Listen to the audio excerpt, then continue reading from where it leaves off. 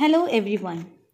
Today we are going to deal with an act or a scene from one of the most famous plays of George Bernard Shaw, Arms and the Man. And the name of our lesson is Chocolate Cream Soldier. George Bernard Shaw was born on July 26, 1856 and died on November 2nd, 1950.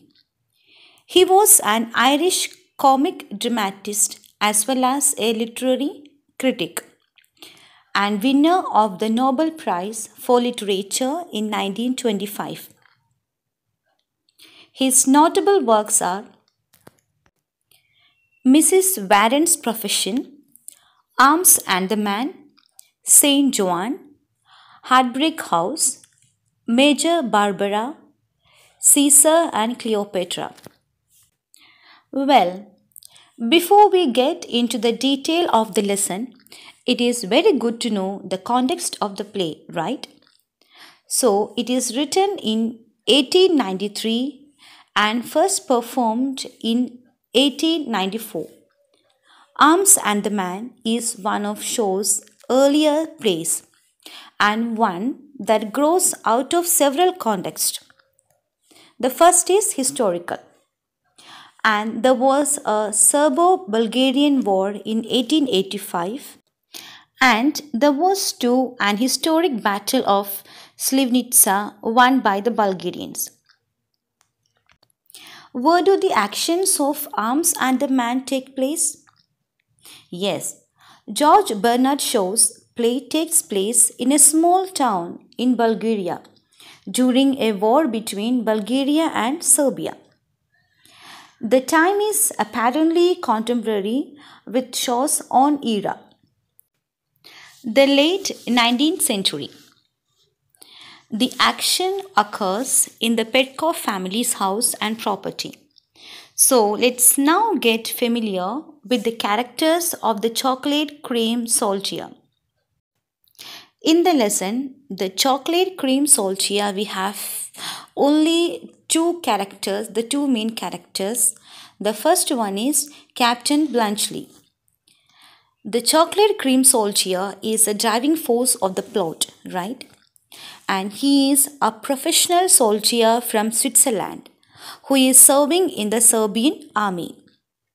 He is 34 years old and he is totally realistic about the stupidity of war. Then we have the female character of the play, that is Reina Petkov, the romantic idealist of 23 who views war in terms of noble and heroic deeds. Reina is revealed to be not a symbol of perfect femininity, but rather a human being deserving of companionship with another human. So, what is the central theme of the play Arms and the Man? Well, in terms of theme, the central or the main theme in any work is often universal in nature, right?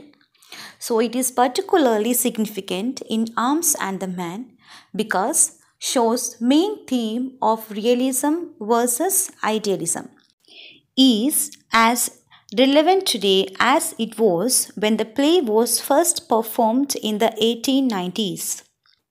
One of Shaw's aim in this play is to expose the romantic heroics of war. He wanted to present a realistic account of war and to remove all pretensions of nobility from war.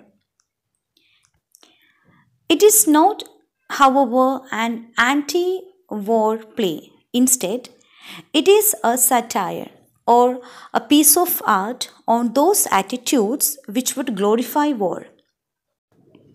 Well, let's now see the explanation of the chapter Chocolate Cream Soldier. Reina Petkov is engaged to a Bulgarian soldier, Sergius Saranov. One night, Captain Bluntschli, a Swiss soldier in the Serbian army, gets into Reina's room to escape from the Bulgarians.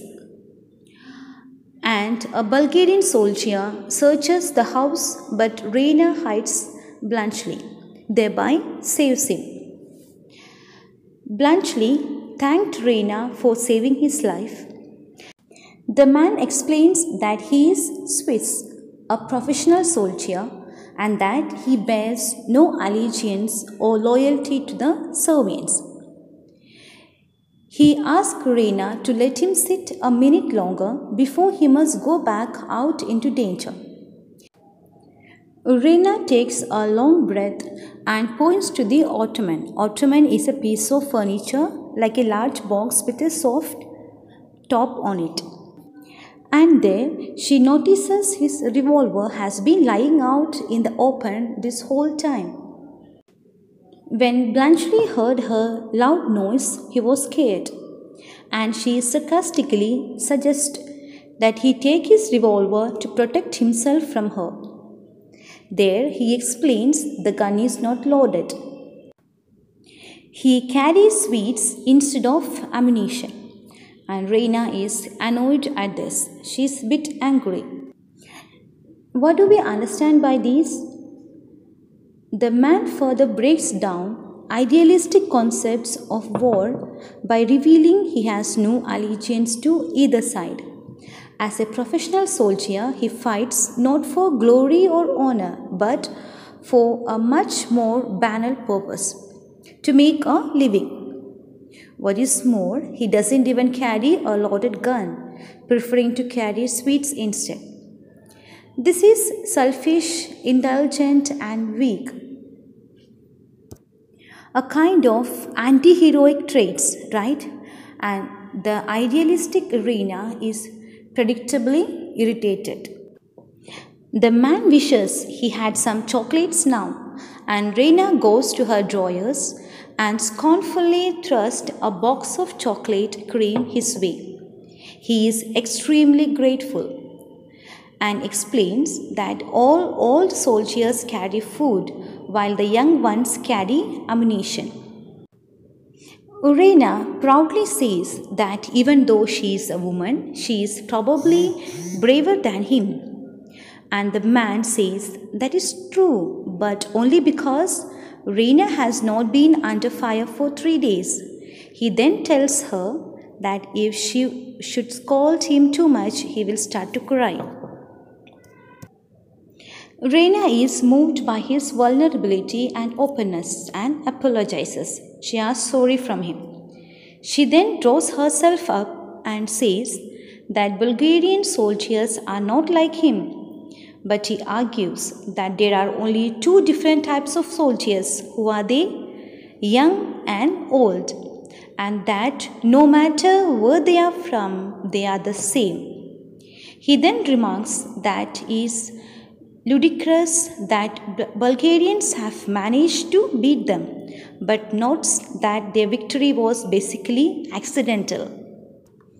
Rayna expresses her patriotism here, that she says that all the Bulgarian soldiers are not like this man, they are more heroic. But Bluntschli says that a soldier's country make no difference, only his age. And this brings direct attention to the difference between youth and maturity.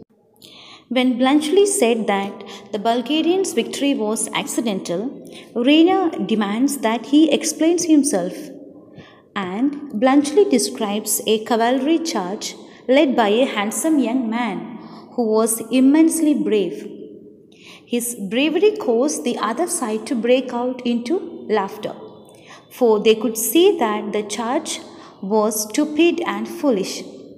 But then they realized they didn't have the correct ammunition, and the charge resulted in devastating losses for the Russian and the Serbian side.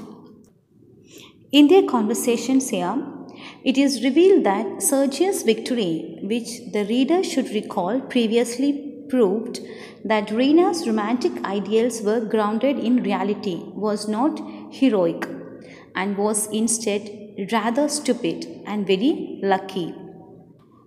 Rayna was disheartened by his words, and remains steadfastly loyal to Sergius, her fiancé. She points out his portrait to the man, who recognizes him as the leader of the charge.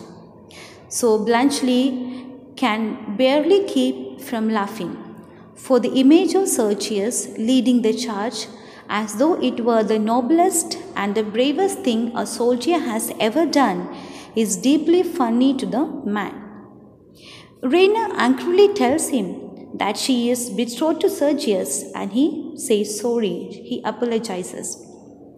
She tells him he must leave after saying such a horrible thing, but the idea of going back down the balcony and facing his own death reduces him almost to tears.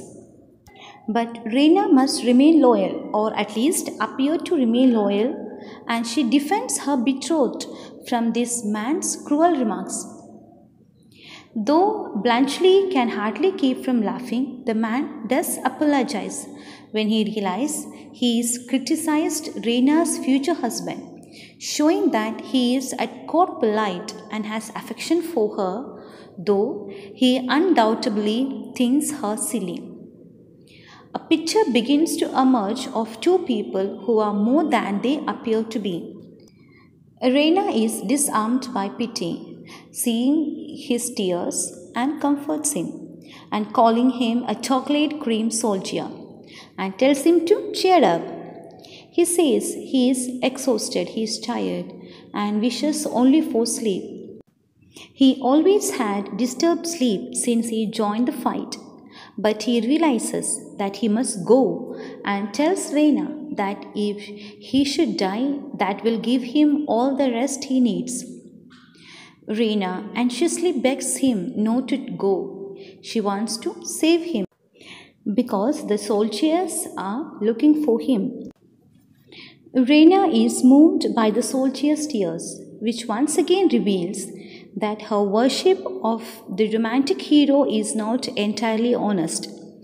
She clearly has affection for this chocolate cream soldier, though she represents the opposite of everything she professes to value in a man. Thus, Rhaina saves the life of Blanchely and did a soldierly thing. Well, in this way, who is called chocolate cream soldier? Rhaina calls the man, the Serbian soldier, a chocolate cream soldier because of his fondness for chocolates and because he carries chocolates into battle with him rather than the cartridges. So, we are done with the lesson, the chocolate cream soldier.